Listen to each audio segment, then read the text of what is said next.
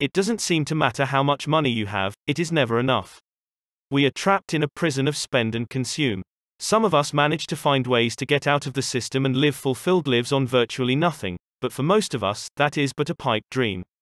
This list looks at the currency we use to get by in our daily shopping-fueled lives, and also briefly looks at currencies and monies from closely related places in time. 10. In God We Trust. Ben Franklin designed the Continental Dollar coin in 1776 and it bore 13 stars to represent the 13 colonies.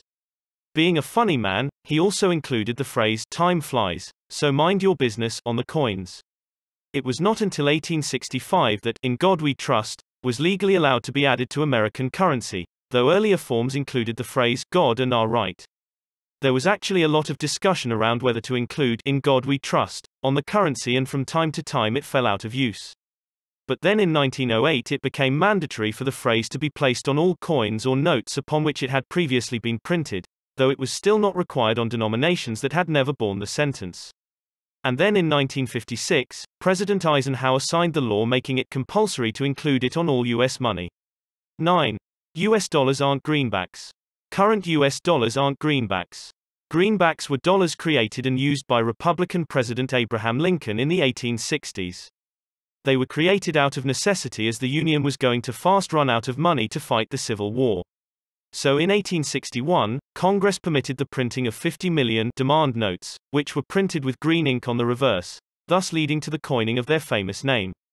It soon became apparent that these would also not be enough to fight the war, so, reluctantly, President Lincoln began issuing full legal tender U.S. dollars, also printed in green on the reverse side. Despite the fact that these, and a variety of other notes through the course of U.S. financial history, are no longer printed, they all remain legal tender. Though if you find one it may be worth more if you keep hold of it for the historic interest. 8. Rare bills. Rarely seen U.S. denominations exist or have existed in the past. Pretty much everyone knows about the $2 bill now, so you can no longer use it to prank people, but another lesser known, and definitely less likely to be seen, note is the $100,000. That was printed in the 1930s for use between banks as gold notes after the abolition of private gold ownership. These are still illegal to own. These notes made it easier for the US government to rob the entire nation and hand its wealth over to a private company with secret ownership. More on that soon. At other times there were also $500, $1,000, $5,000, and $10,000 notes, all of which remain legal tender to this day, but, like greenbacks, these are worth more to collectors than their face value, so don't spend them. 7. Graybacks and redbacks. While we've all heard of the greenback, lesser known are the grayback and redback. The grayback was the currency of the Confederate States of America, and 1 million were issued just prior to the start of the Civil War. They had no value beyond the promise of the Confederate States government to pay out in the event of winning the Civil War or forming a treaty with the United States. Their value fluctuated dramatically as battles were won and lost, with a massive 20% devaluation occurring immediately upon the loss of the Gettysburg Battle. And then there is the redback. The redback was the official currency of the Republic of Texas, issued in 1839 and 1840 to help cover the costs of the national debt.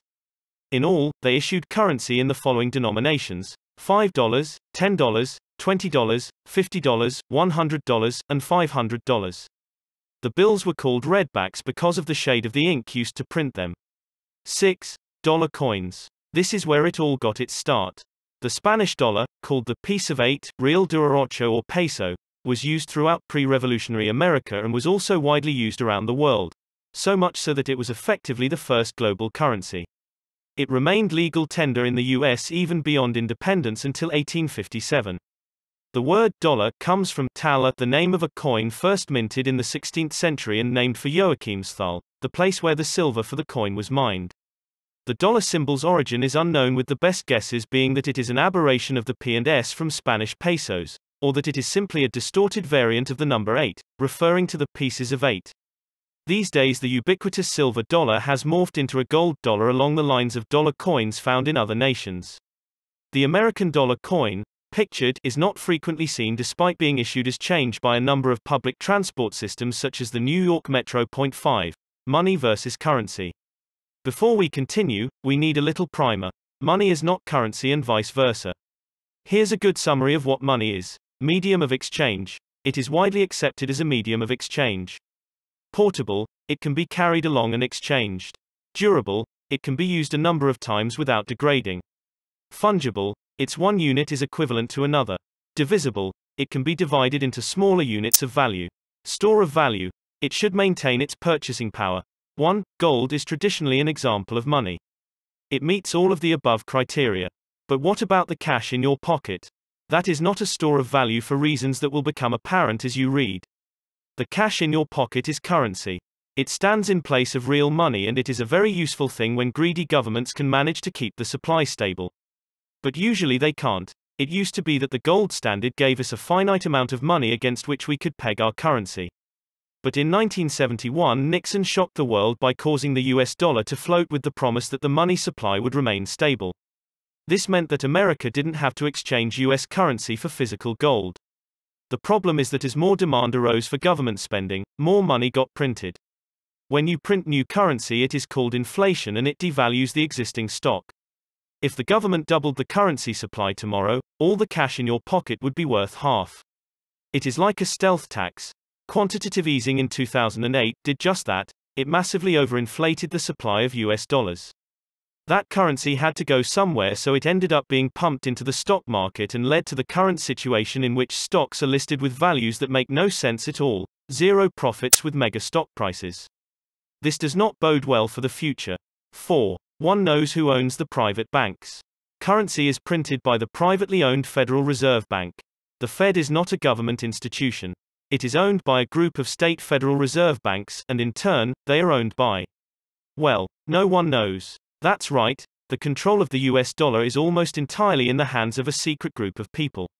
All we know for certain is that the current bank was created on December 23, 1913, with most Democrats voting to create the bank and most Republicans voting against creating it. It is the third central bank in the US, with the first being created in 1791 when George Washington signed it into creation at the urging of Alexander Hamilton. Its charter expired in 1811, and 5 years later, in 1816, James Madison reinstated it as the second U.S. central bank, which lasted until 1837. After that, there was no central bank until the creation of the current Fed. Interestingly, during this time of no central bank, Andrew Jackson became the first and only president ever to pay off the national debt. 3. It is made from thin air. Here is a very simplified explanation of how currency comes to exist. The U.S. Treasury prints a thing called a Treasury bond, T-bond, which is a promise to pay the face value, plus interest. You get paid your interest annually, and the T-bond eventually gets paid off, usually 30 years. The Federal Reserve Bank creates line items in its spreadsheets which effectively equals a bunch of currency, without physical form, and uses it to buy the bond from the Treasury Department. Treasury can then print cash and mint coins. Suddenly currency has come into existence from nothing except a promise of repayment with interest. So every dollar in circulation right now is a debt promised by the Treasury to the holders of the Treasury bonds, the Fed and the public. The Fed holds $2.5 trillion of U.S. Treasuries, which is roughly 1/6 of U.S. debt held outside the government. 2. You pay tax because of it. This is such a hard one to comprehend. Someone has to pay the interest on the treasuries mentioned in the previous item, but the currency comes from the Fed. So where does the currency come from for the interest? Tax. In 1913, both the Federal Reserve Bank system was created, and the federal, with a capital F, government-instituted income taxes. Those taxes are used, in part, to pay the interest owing to the private bank for the treasuries it owns. By now you might have noticed something quite significant. This is a legal Ponzi scheme. The Treasury makes currency out of thin air to pay interest on the currency it already made out of thin air. We all know what happens in a Ponzi scheme eventually. So here's the golden question. Why doesn't the Treasury just print the currency like it did in the old days and eradicate the interest component? Abraham Lincoln did it. Garfield hated central banking and, paraphrased, said that whoever controls the money of a nation, controls that nation and is absolute master of all industry and commerce. McKinley was bitterly against a fiat currency. They say JFK was planning to restore money versus currency. These guys didn't just hate central banks. They had something else in common. I wonder what it was. 1. The end is nigh. Remember when I explained that the Fed owns all those treasuries? Do you want to hear something scary? From 2008, the economy nearly died as the property market began collapsing, taking the banking sector down with it. So the government, in conjunction with the heads of the banks and the Federal Reserve Bank, came up with a plan: quantitative easing. In its most simplistic form, the idea was this: the Fed will buy all the bad mortgages. This, they discovered, was a clever little tool they could use again later when the economy looked like it might falter. If a company looks like it could go down and take the economy with it, no problem, the Fed can just bail them out with stock buys. This, of course, removes risk from the free market, which leads to terrible behavior. What we have now is not free market capitalism. It is central bank-driven pseudo-capitalism. Companies do not thrive because of their profits. They thrive because a cabal of unknown bankers is funneling money at them. Occupy Wall Street had a lot to do with rejecting this idea. Diverting people's attention to other more trivial matters is very much in the bank's best interests right now. Do not peek behind the curtain. President Trump frequently praises the state of the economy, and I understand he is trying to fulfill a job of stoking consumer optimism, but he is dead wrong. Despite what he says, we are on the edge of a catastrophic depression because the Federal Reserve is printing money and buying up bad stock all over the place to hide what is coming. In 2008, the Fed kicked the can down the road. In 2019, we are nearing the end of that road. Plus, root of all evil. And a bonus item that is not specifically US related: money is the root of all evil. Clearly, the Judeo-Christian religions hate money. Not only is it the root of all evil, but God himself said that rich people can't go to heaven. You know, the old camel through the eye of the needle bit. Well, there are two issues here. Let's start with the first. The Bible doesn't say that at all. Here's what it does say in 1 Timothy 6:10. For the desire of money is the root of all evils, which some coveting have erred from the faith, and have entangled themselves in many sorrows. In other words, because of their love of money, some people have, and will, wander from the faith and become evil. Money itself is not condemned. As for it being easier for a camel to get through the eye of a needle than a rich man into heaven, this is clearly a rhetorical device being used to illustrate how difficult it is to remain good when money is abundant. It is basically a corroboration of the root of evil statement. So if you're rich, enjoy it. But be good to others on the journey.